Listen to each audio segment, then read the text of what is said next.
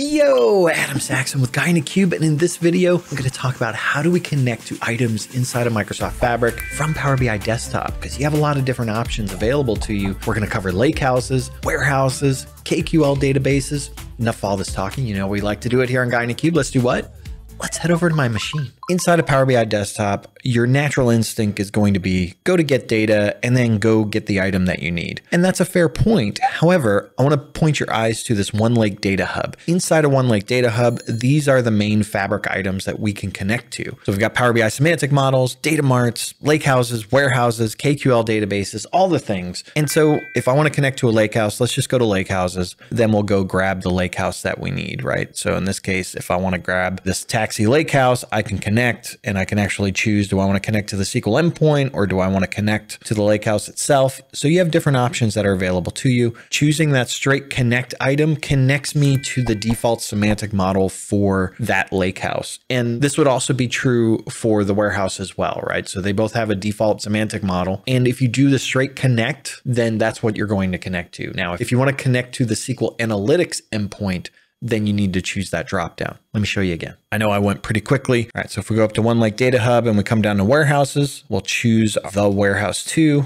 and then this dropdown selection here. So if you didn't want to connect to the default semantic model or data set, then you want to choose this dropdown and choose connect to SQL endpoint. Easy peasy, right? This means you have to have access to those items within inside of Microsoft Fabric. So either they were shared with you or you have access to the workspace itself. So let's assume from a lakehouse or a warehouse perspective, you don't have access to the workspace. All you've got access to is that SQL Analytics endpoint. So it's basically a connection string. Think of this as you were connecting to like Azure Synapse Analytics, or you're connecting to a SQL database, right? That's really what it is. You're going to have a server name and you're going to have a database name. So how do we do that? Let's go back. And for this case, you'll see down here that we've got the lakehouse, we've got the semantic model, and then we've got the SQL Analytics endpoint. So if I click on the ellipsis here for the SQL Analytic endpoint, you'll see copy SQL connection string. And this is true for lakehouse and warehouse. So let me copy that. And if I come back into Power BI Desktop, I go to get data, I just choose SQL Server. So I'll give it the server, and then we'll give it the lakehouse. So the database is going to be the name of the warehouse or the lakehouse itself. And then I can choose import or direct query. I'm not going to actually pull anything here, so it doesn't matter, but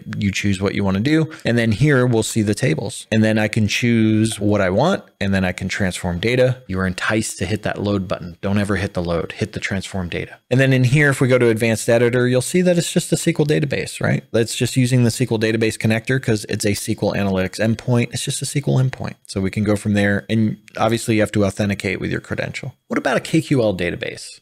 I had to look on this one. Here's my workspace where I've got my KQL database. It's called New York City Taxi DB. And if we go to the ellipsis here, you'll see, wait, there's no connection string that I can copy. Okay, not a problem. Let's go to settings, and there's no connection string there either.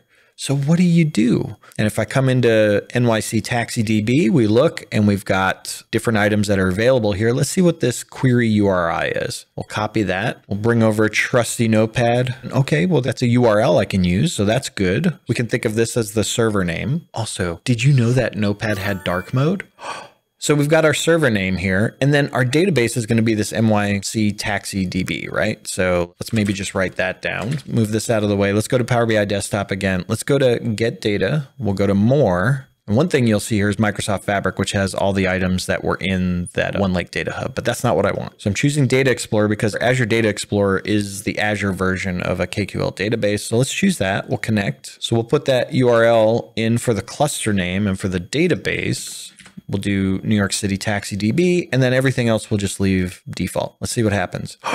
That worked. But let's verify this because we saw with the lakehouse and the warehouse, it's just using the SQL database connector. So what is the KQL database using on the Fabric side? I'm just going to transform data here. And then if I go to advanced editor, this is the one that I used where I picked Azure Data Explorer. So this is using what I would expect it to use. So that's good. So now let's delete this. We'll go back to our OneLake Data Hub and let's choose KQL database and see what we get. All right, so we got NYC Taxi DB. That's fine. Let's connect. And I'm seeing the same thing here. So we did RTA ice cream. So we'll do that. Hit transform data. Ask you if you want import or direct query. Let's do direct query. And now we're back where we are. We'll hit advanced editor and basically using the same thing. So for a KQL database, it's just the Azure Data Explorer connector. Either way you do it, you're going to end up pretty much in the same spot. So with the Azure Data Explorer connector, you can actually adjust some of the settings like timeouts and things of that nature. They're still there if you choose the KQL database from OneLake Data Explorer, but you've got to know how to write the M syntax to get it. So lots of different options to connect to items inside of Microsoft Fabric. Let me know in the comments, how are you connecting to these items if you're using them? Is there something I missed? Let me know. As always, thank you so much for watching. Keep being awesome, and we'll see you in the next video.